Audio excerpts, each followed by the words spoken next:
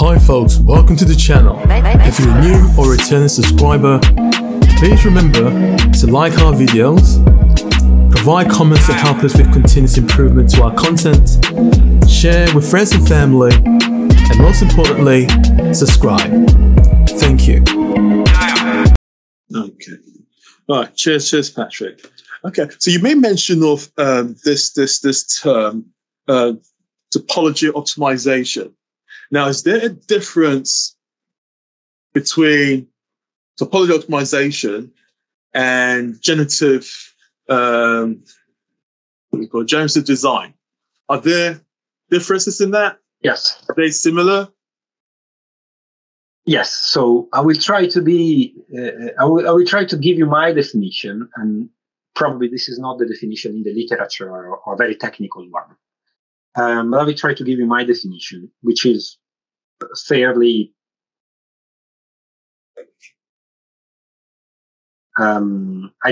which is not really scientific or technical one. It's not a scientific and technical one. So topology optimization is a set of algorithms that allow you to create a shape based on a design space and a set of mechanical requirements.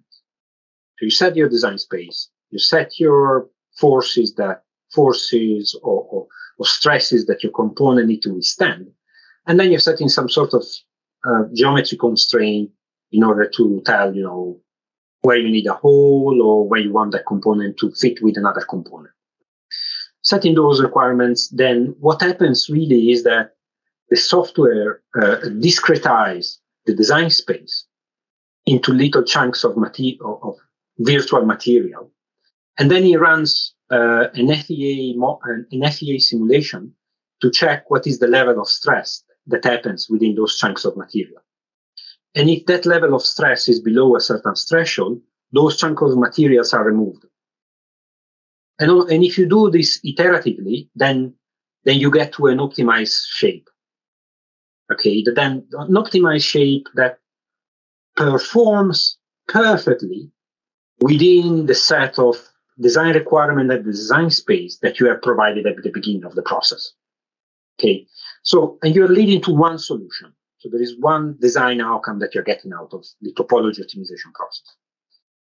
In generative design is a little bit different in the sense that, well, some generative design tools that are available at the moment, they are very similar to topology optimization in the sense that they are tackling the issue of mechanical performances. So they do the same thing of topology optimization. So you are creating a design space, you're adding the mechanical constraints that your component needs to fulfill, and all the different geometrical constraints, and then you run the generative design. And on top of that, you're also adding some considerations about which manufacturing process you want to use, which materials you want to use. And based on all these variables, then the software generates different design solutions. Okay, and then based on the different design solutions that the software has generated, you can pick up the best one for your case. So really, one main difference at the moment is that generative design gives you many solutions.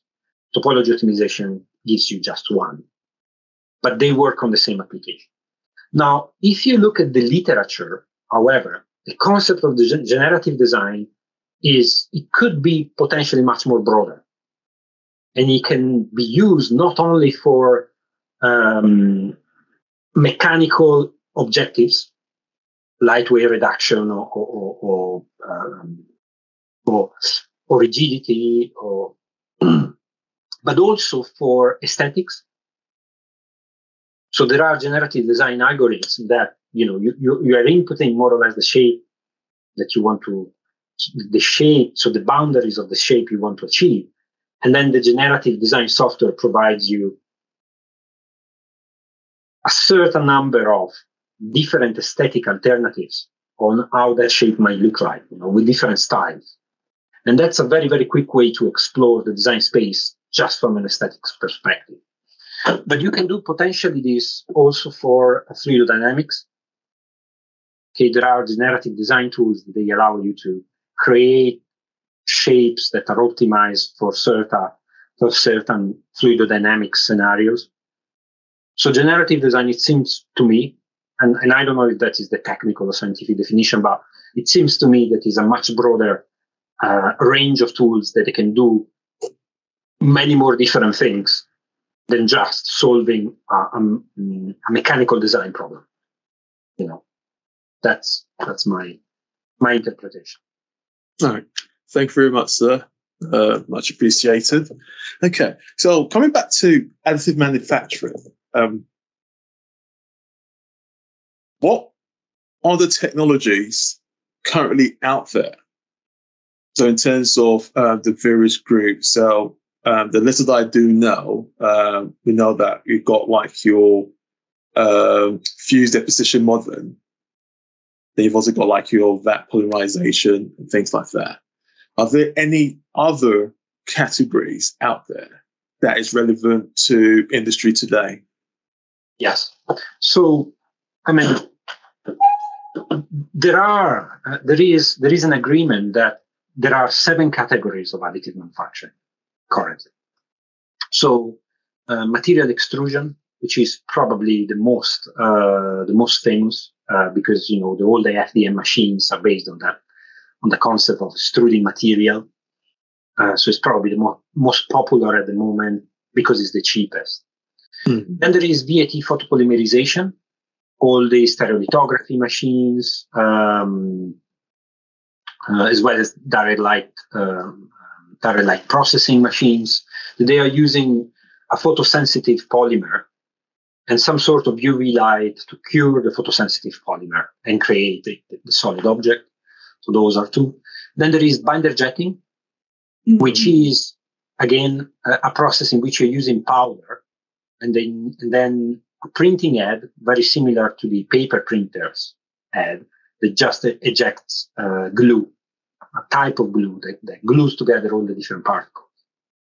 Then there is material jetting, the material jettings category, in which they are using, again, a photosensitive polymer and then a UV light. But the difference between VAT and material jetting is that material jetting is using a printing head, again, very similar to the one used for paper printing. Then there is direct energy deposition that is using a deposition head with usually either a laser or a deposition head, which is very, very similar to a wire welding machine.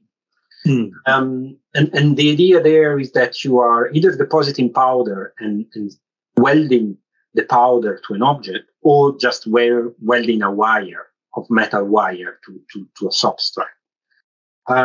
So it's all about. Then there is the sheet metal forming, sheet metal lamination machines. Again, this is a little bit of a niche in the sense that this kind of category are machines that they are using layers of paper, and they are cutting the paper using a laser or a cutter, and then using glue to stick the paper sheets together. And then you can remove the components, and then you're getting components that they have the consistency of wood. But those is a little bit of a niche category. There aren't that many machines out there. And I think the last one is powder processes, powder bed fusion processes, which are all the processes that they use an insulated chamber where there are powders that are coated on top of a building plate, and then there is a laser source or an energy source that either sinters or welds the powders together. So these are the 7 kind of categories of additive manufacturing processes. Now, some of them are more relevant than others when it comes to industrial applications. Powder bed processes, they are fairly established because the materials that they can process have very good mechanical properties, and they are reasonably robust and resilient to external factors, and so they are widely used. They also provide some economies of scale, so they are fairly much used. Then also the VAT processes, they are very much used for certain applications in the actual production of products. For instance, an example nowadays is insoles for trainers. Companies like New Balance and Adidas, they are making their insoles using these VAT machines. And some technologies within this category, they have really speed up the process of printing components, so that the speeds and the manufacturing output is reasonably good. Then there is all the material extrusion processes. They are kind of like good for,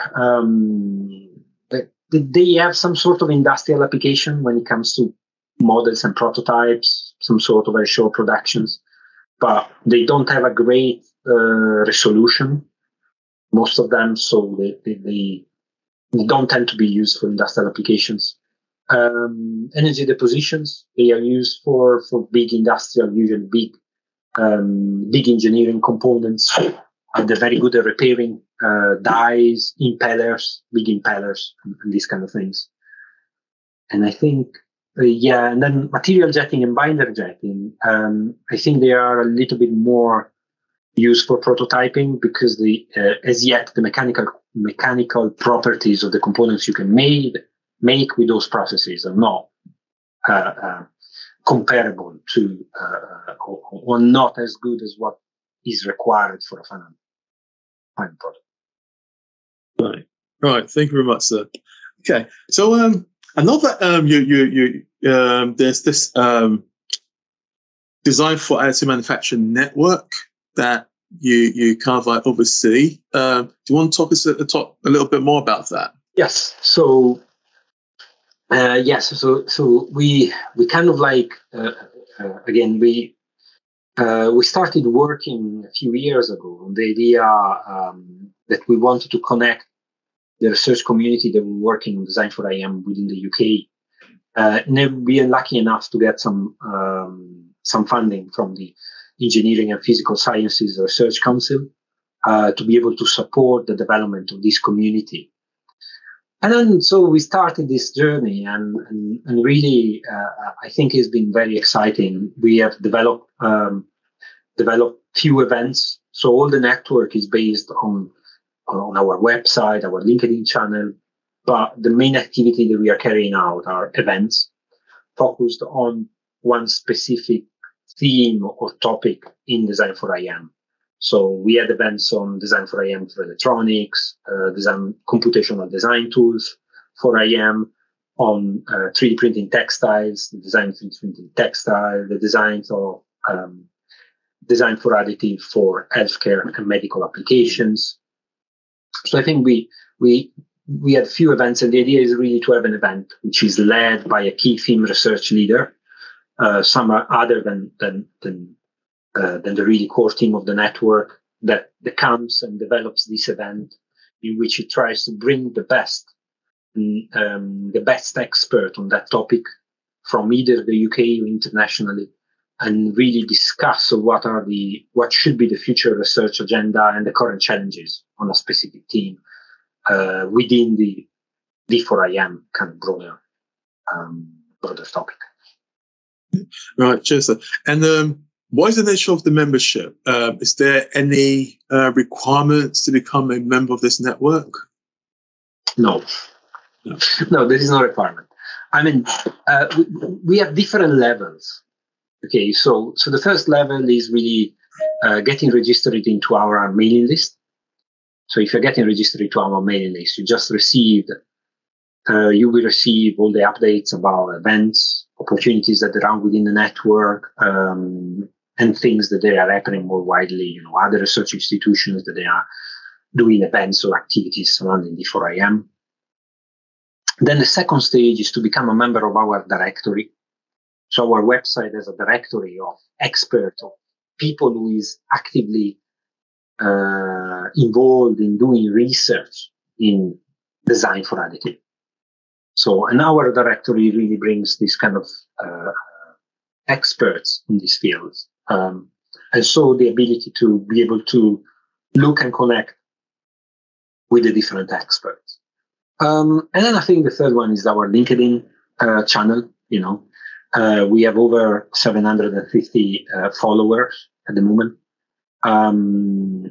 So I think that's another way, we tend to post on a daily or weekly basis news surrounding what is happening in design for additive manufacturing and related topics. Okay. All right. Cheers for that. Okay. So we're getting towards the finishing line at this point in time. So my last but what question will be, what is your personal philosophy when it comes to design? Wow. That's a massive question. Wow. You can answer this in many different ways. I think towards the years, I always had a kind of like maybe a product development kind of mindset, because of the kind of like things I've done, especially at my master and later on, the idea of kind of like looking at manufacturing processes and think what you can do with them. Okay. As opposed to probably a philosophy in which, people are more of a user-centered philosophy, which they really look at what you really investigate what user need.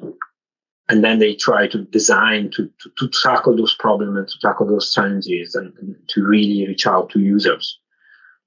So instead of having the kind of approach,